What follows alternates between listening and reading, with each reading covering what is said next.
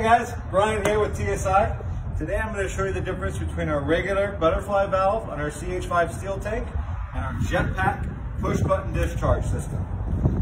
This one, again, our normal CH5 steel, you've got your butterfly valve right here, which normally how you fire it, you hold it against your leg and you do a quick release on the valve. I'll show you right now.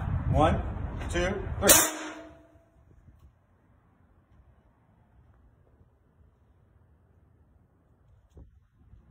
On this tank, we have our JET-PAK attachment. You've got your easy grip handle on the front, you got your safety switch right here, and then you got your push button discharge right there.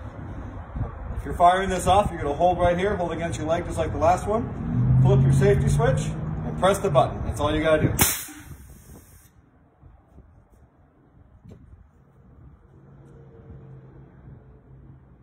Not only is the JET-PAK quieter, but it lets a greater volume of air out at a faster rate of time.